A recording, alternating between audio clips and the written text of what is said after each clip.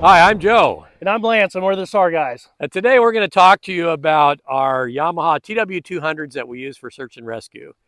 So here we got our TW200. I've got mine here.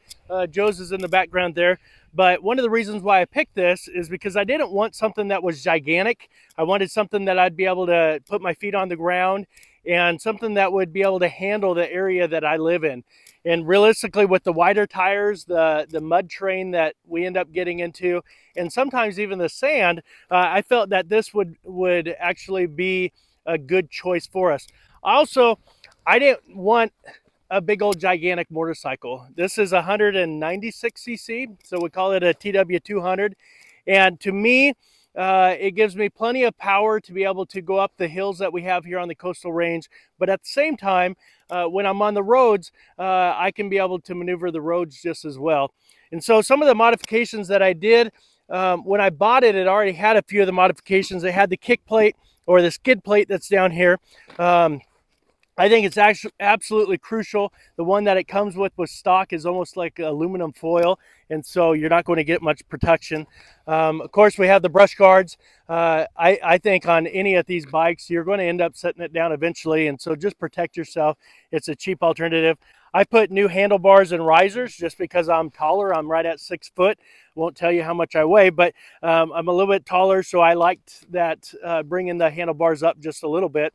And I've put on here some lights, some auxiliary lights on the front, and also I have some lights on the side just to be able to light up a single track trail if we're out at night, and it helps, and I enjoy it. I think one of the biggest things that I love is my foot pegs. If you get one of these things, the foot pegs that comes with it's what, maybe an inch wide. Yeah. And it's just, I didn't know how bad they were until I bought the new ones. And these are cheap. They're like $30. And so then of course we added the rack. The rack I think is crucial. I would get, I'm trying to think of the name of it.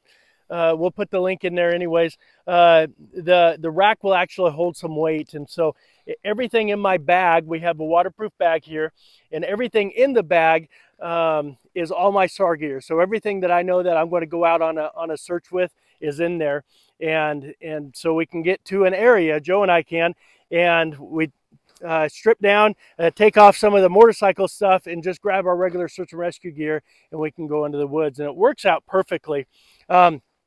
Other than that, I mean, you could have this thing basically totally stock with the rack and it's ready to go.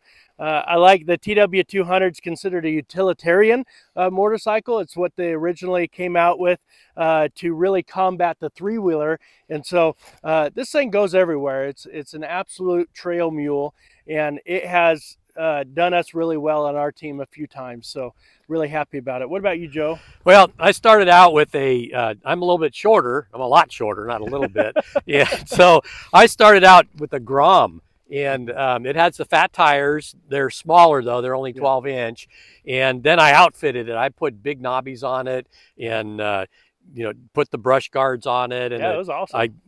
Nicer seat and a rack, and again I got the pack on the back, and Lance mentioned our complete SAR pack is inside this bag, so we can open the bag up and just take it out, take our gear off, put the pack on, and we're ready to go. Yep. So anyway, I started with the Grom, and the problem with the Grom, it was a nice size. I liked it. It was really a cool little bike.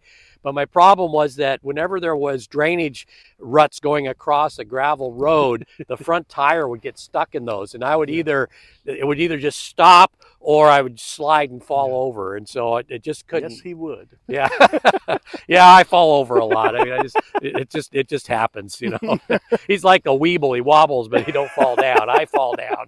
And so anyway, and so I like that, and so I switched to the TW200 because of the COVID and all that. It took me 2 years to get one. Yep. And when I got it, right away I switched and put a seat Concepts seat on it, because the seats are notoriously hard. And we did that one search where we were 26 miles on gravel road, and when I got home, man, my butt hurt. Could hardly move.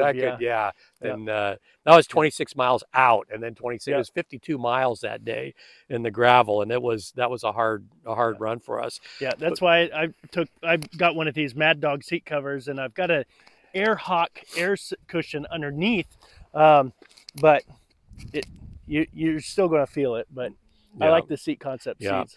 And the way it's set up too, I did mention that I fall down periodically, and between the brush guards and this extra wide bracket on the back, this rack, the bike, no part of it ever touches the ground except for the rack and the handlebars and the foot peg. So it's protected really well, and plenty of power across the whole band. It doesn't matter what gear you're in, you goose it and it goes, you know, and that's kind of nice.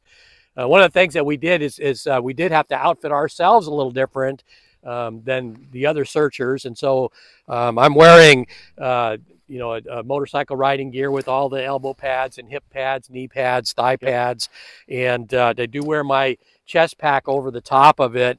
And then for helmets, both Lance and I like the sectional helmets like this. And we did put these Senna communicators on here, and I have two different helmets. One of them I have my Senna communicator on, and the other one I have a wired for my Baofeng radio, so then I could talk to Commander them. But I found that it's more important to be able to just talk without using my hands and pressing the button to Lance when we're out on a rescue versus talking to easier. And I can always stop and grab my radio and talk to Command if I need to.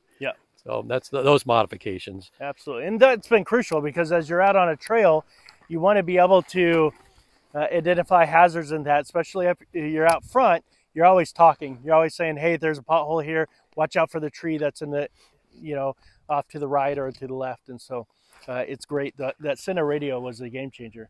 So I enjoy having that. And then we're on our way to rescues. Sometimes we'll ride our motorcycles, and sometimes we'll pack them. If we know it's going to be a long drive there on gravel or just a long drive, our county is about, what is our county, like 70 miles long? 80 miles, you know, and so we could be on the road for, you know, 50, 60 miles to get to Command. And so in that case, I use a motorcycle rack, and Lance, you use a trailer for your bike. But if we're riding there, if it's not quite that far, again, we're on the road, and then we can use our Sennas and talk to each other and communicate that way. Absolutely. So works out good.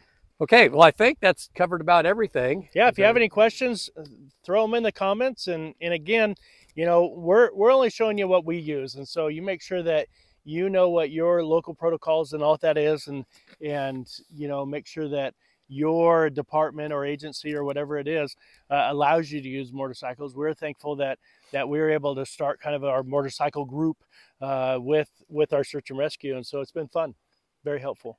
All right, well, we'll see you out, maybe not on the trail, maybe on the road this time. Huh? There you go. Have a good one. All right.